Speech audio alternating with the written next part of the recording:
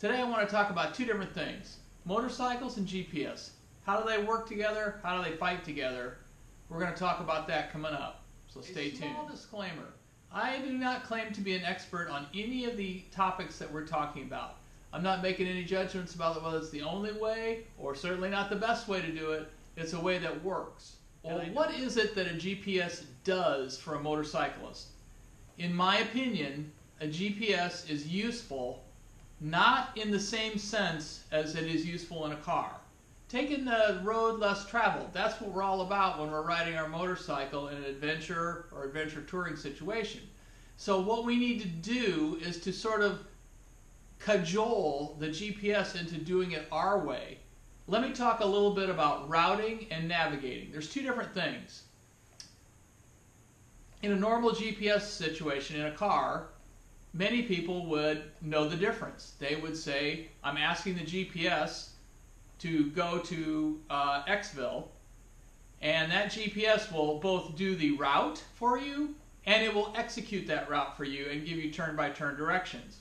That directions will probably involve interstates, large amounts of traffic, fastest route, shortest route. It will not take you the best way if you're on a motorcycle.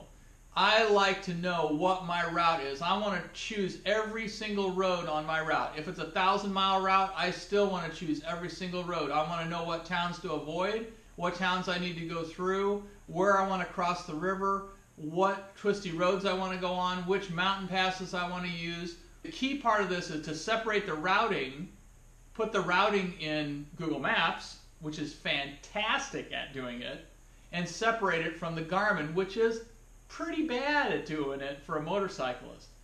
There are three components that are needed to make GPS work on a motorcycle. The first is Google Maps. If you don't have a Google account, get one. Get on Google Maps.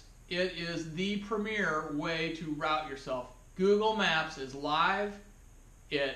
You have integrated pictures, you have satellite photos, you have street view. This gives you a high level of confidence that the way you're going. Is that road gravel or not? I don't know. I'll take a satellite and look at it. Or I'll take a street view and look at how that intersection looks. So the Google Maps is your routing software. That's what you need to determine where you're going to turn. The second thing is Basecamp software from Garmin. It's free. You can download it, put it on your PC, and that is the necessary conduit between Google Maps and your GPS. The third thing you need, of course, is a GPS. This is a Garmin Zumo 450, old, 8 years old. The popular thing nowadays is for people to say, well, I'm just going to use my phone. These are fairly expensive. This one was $800 8 years ago. They're a little bit cheaper now, maybe only $400, but still expensive. I'll just use my phone. Bad idea. Do not use your phone as your motorcycle nav. It's fine for the car, but it's not going to be good for the motorcycle. When it starts raining, when you're lost, when it's dark, you cannot use a phone on a motorcycle with gloves, etc. It's just not going to work. Okay, those are the three components. Now let's get to figuring out how they're used. I'm in my Google My Maps account. I create a new map. Okay, and let's say I want to go from Spring Bay, Illinois to Tiscawah, Illinois. Okay, and boom, I have a route. Now let's take a closer look at this route. You can see that the route runs from Illinois Route 26 up to Lakin. It looks like it crosses over the Illinois River on Illinois Route 17.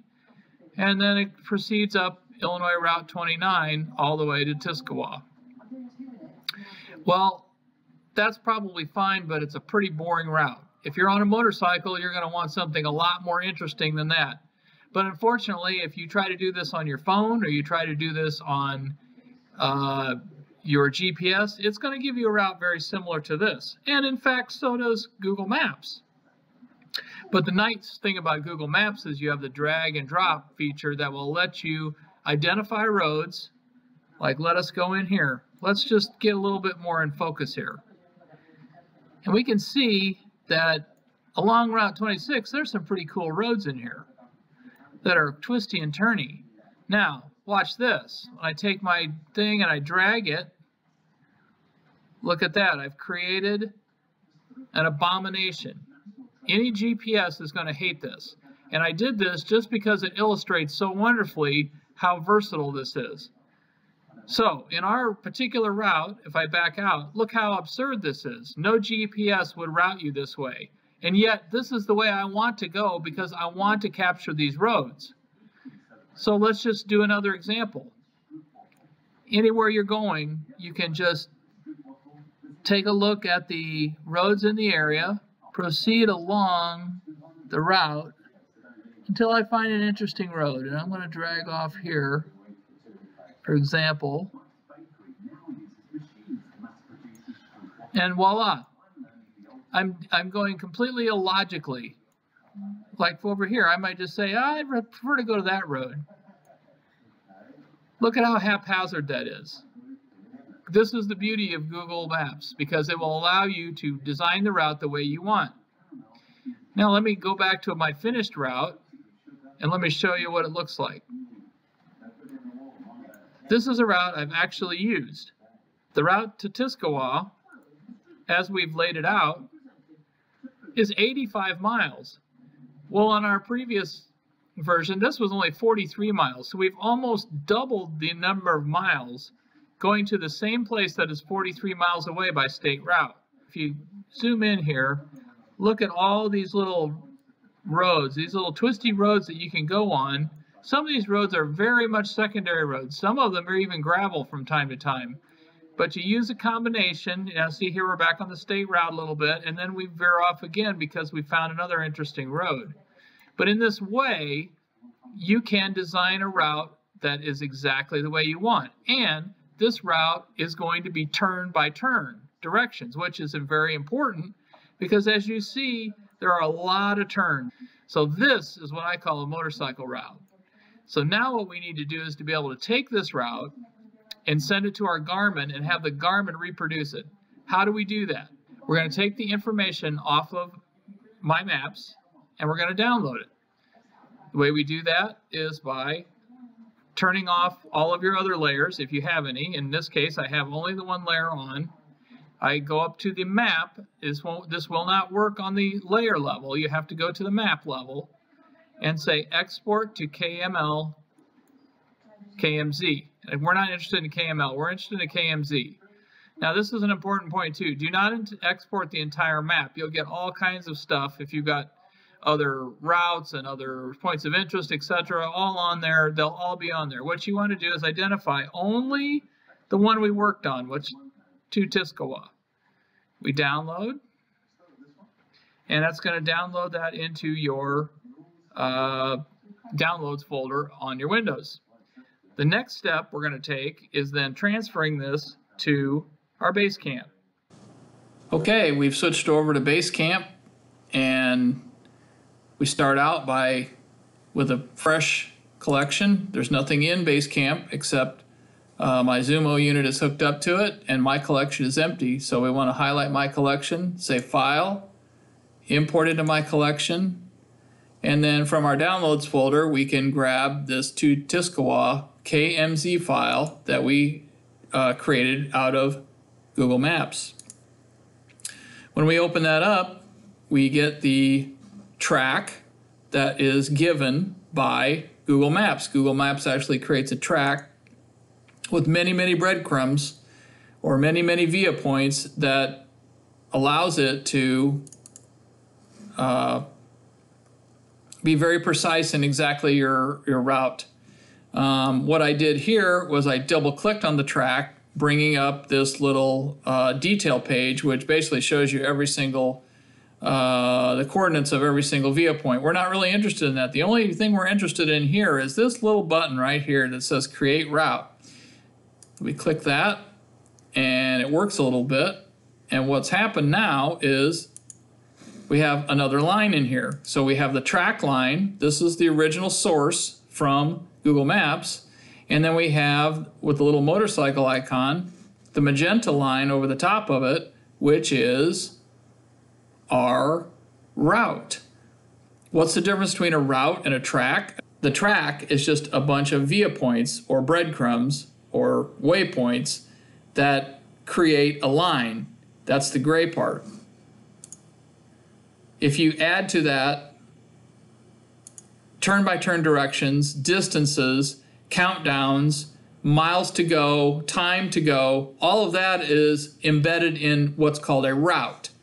That is the magenta. That's what the Garmin Basecamp adds to. That's the sort of flesh it puts on the bones of the track, if you want to think of it that way.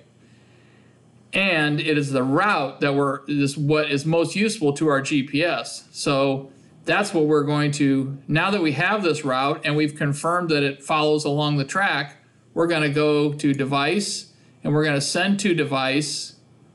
We don't want to send the entire My Collection. We want to send just the selection. What's the selection? Right down here, to Tiscawa. Just one route is what we're sending. So we click that. We send it to our Zumo 450 unit, which is already hooked up. And away we go. The green bar is done, and the green check box is there, and the Zumo is now loaded with our route. Now you just simply unplug your Zumo.